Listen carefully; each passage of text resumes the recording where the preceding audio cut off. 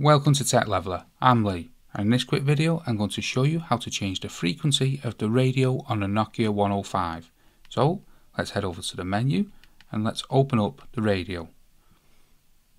Now with the radio open, let's press the options key here and we can come down to set frequency.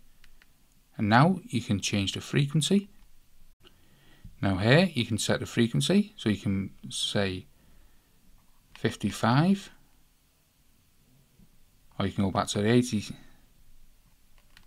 you can go back to the 87,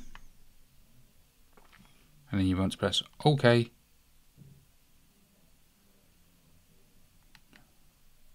Now the frequency has been changed.